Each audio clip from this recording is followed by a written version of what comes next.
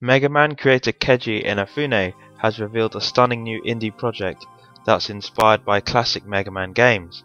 With Capcom showing an uncertain future for Mega Man, Inafune has rallied in the troops to produce a brand new franchise called Mighty No. 9, which is a side-scrolling action game that transforms the classic 8 or 16-bit classics into a brand new, more current design.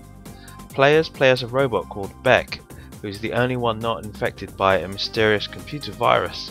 Beck will run, jump, blast and transform his way through 6 stages and use weapons and abilities stolen from his enemies. So it's very much like Mega Man.